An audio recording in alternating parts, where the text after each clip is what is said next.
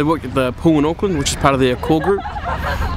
Worked there for 4 months as a porter, and then started getting the occasional supervisor shift, which is good. The experience was just really good, amazing. I did my internship with Fox Glacier Guiding, so I lived in a little village for about 6 months there. It was awesome. I absolutely loved being up there. Most of the people in the area are international, so you pretty much end up with a big family because they don't have family close. The company itself is a lot of fun to work for, the team is great, and you're in an area where basically you can just go and explore on a glacier that's been around for millions of years.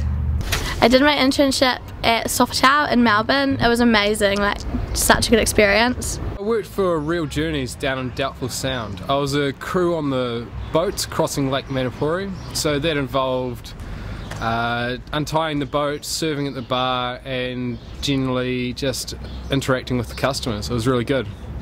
I did my internship in Queenstown at the Mercure Queenstown Resort.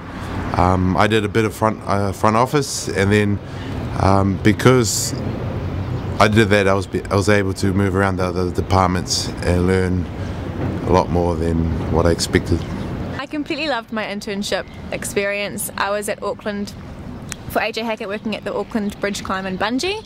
I took bridge climbs, which was awesome, just being able to climb the harbour bridge every day, the spectacular view of Auckland City. It provided heaps of learning experiences for me, and just meeting heaps of new people was fantastic.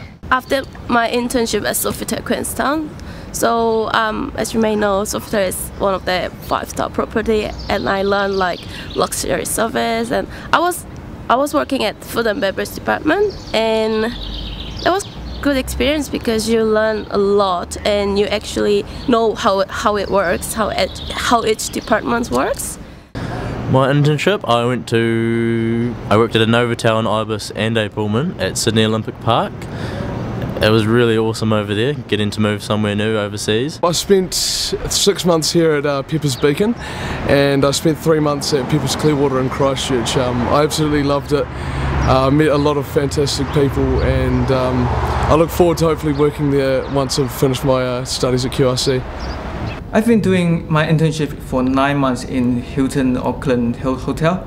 Yeah, this is one of the most famous hotel in the world, and I have learned a lot about like teamwork, ownership, yes, and how to deal with different cultural people, and the culture of Hilton. I have learned a lot. So I did my internship at the Sofitel Sydney Wentworth.